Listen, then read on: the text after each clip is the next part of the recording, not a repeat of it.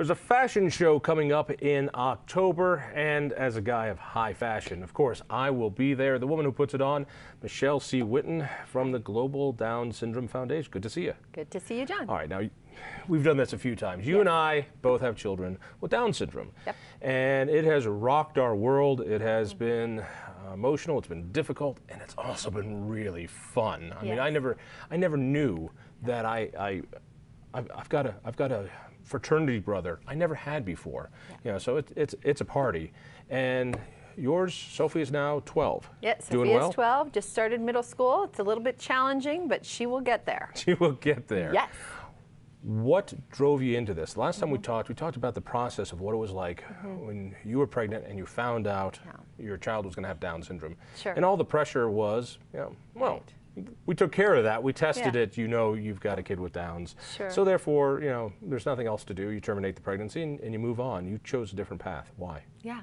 Well, I think that everybody is unique, and if you think you know what you're going to do ahead of time, you probably should think again. I'm personally pro-choice. Of course, Global Down Syndrome Foundation is pro-information. We don't take a stand either way. But after Tom and I thought about it for all sorts of reasons, we continued with the pregnancy and we never looked back. And, you know, part of it was that, you know, I love my husband, he loves me, this was our kid, and we met some kids with Down syndrome and we were like, wow, we could do this. Yeah. You handled it so much better than I did. I lost my ever-loving mind. I mean, after losing a child before, I was sensitive to this stuff, and you know, I looked at the health issues, I looked at the developmental issues. I thought, oh my God, this is gonna, you know, this is gonna be awful. My man, he is having the time of his life. Life is a party for this guy. I mean, he's the most Buddhist individual I know. That is, when times are good, they're good, and something's bad, it's awful. He is in the moment. Yes. What's the biggest thing you've learned throughout all this? Well, I think, you know, from Sophia, we've learned a lot of things. You know, I think I might have been an intelligent snob before I had Sophia, you know, being half Chinese and half Italian and, you know, immigrants and, you know, read, work hard, do it. Math. What do you mean you got one wrong? Math. No, you know, it's like, and you were always screwed. You know, it's like, why did you get that wrong? Like, this would be the conversation. It's like, you can either say it was careless, you're punished, or you can say, I didn't know it, you're punished. Right. So it didn't matter. So I think, you know, the idea that there's beauty and wisdom and there are many different intelligences and there are many different beauties, I think that's something that we learn all the time from Sophia. And I think it's not just us, it's her teachers, her friends, her community. The impact is just fabulous. You built this wonderful organization that not only helps with a lot of other terrific organizations, but actually works more on the science of Down syndrome. Sure. What exactly does Global do? I mean, if you could encapsulate it, what does it do? So Global Down Syndrome Foundation focuses on research and medical care towards benefiting the lives and improving the lives of people with Down syndrome. Those are our key focuses. If we had our children 50 years ago, you know, their life expectancy might be about where they are right now. I mean, it was really awful. Sure. And now that has expanded to something, and it's tough. My son's been through 13 operations, and it's been hard. First one was open heart surgery at a few weeks old, but lots of maintenance things. I don't know about Sophie, but things look good. And they look better than they've ever done throughout history for kids with Downs. Absolutely, and part of it is really standing on the shoulders of the human and civil rights activists of the 60s and 70s that got our kids out of institutions. When they were in the institutions, they didn't get medical care, and then they died, you know, tragic early deaths. Today, let me jump on that, because this is mind-blowing for me. My son has friends in school, what we now call typical, because we're all PC, and I hate that stuff, but they're regular kids. And you know, he's not in an institution. They're learning from him. He's learning from them. Absolutely. But just a few decades ago, even 2 decades ago, he would have been in a box someplace, and nobody would be there to see this. Now he has a life. And so the research you do helps him and kids like ours. Definitely. I think the medical care that we do at the C Center at Children's Hospital Colorado is life-changing and life-saving.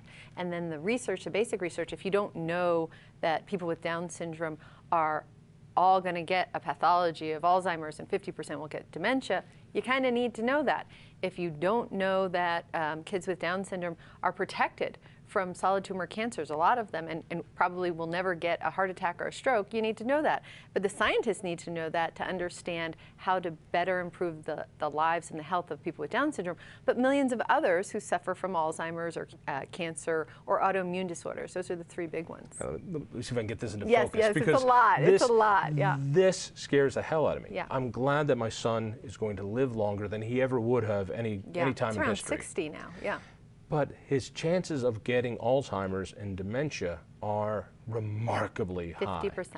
Yeah. 50%. Yeah. And some of these signs could start in his later teens. I mean, this could happen in 6 years for him. It could, although generally it's 30s and 40s, which is still early. It's still early. Yes. And you're trying to do something about this. What exactly? Absolutely. Well, through the research, we can identify targets. Why is this happening? And maybe even treat those targets with drugs and improve the outcomes for the people with Down syndrome and people with Alzheimer's. So the basic research in coordination with the medical care, because they have to work together, is really important. And so the Cernic Institute not only does basic research on a lot of different diseases and just looking at people with Down syndrome and cognitive and health issues, but we've also invested through the Cernic Institute into the first Alzheimer's Research Center in Colorado. In fact, it's the first in a 600-mile radius, and it does research and medical care.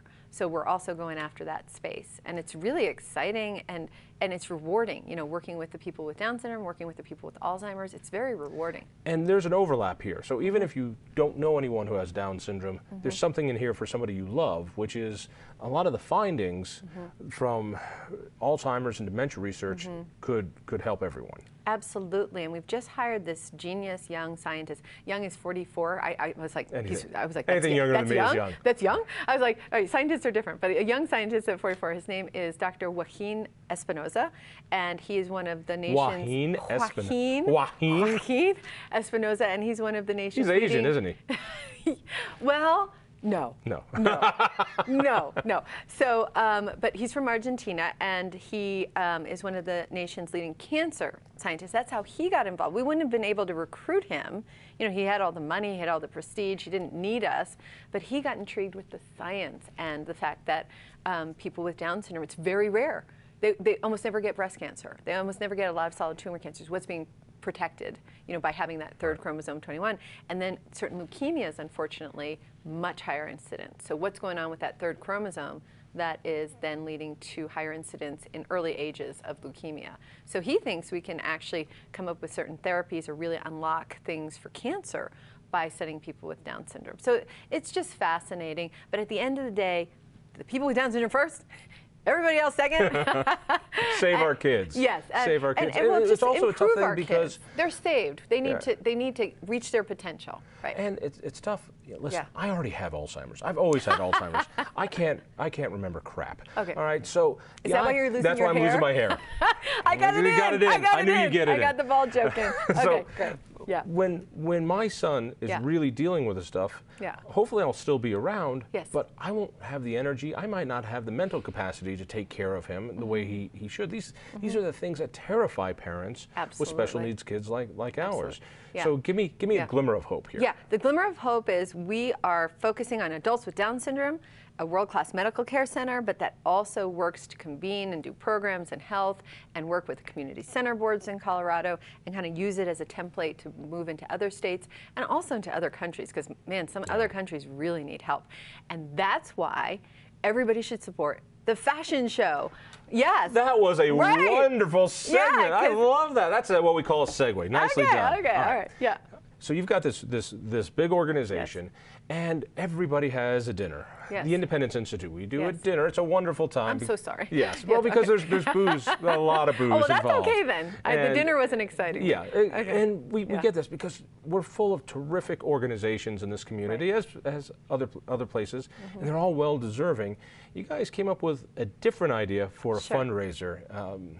Tell me just a little bit about this. And I've only been to one, but it was a rip. It is a rip. So essentially, we wanted to put a whole bunch of paradigms on its head. We wanted to make the person with Down syndrome like the focus of the event. So they are the models.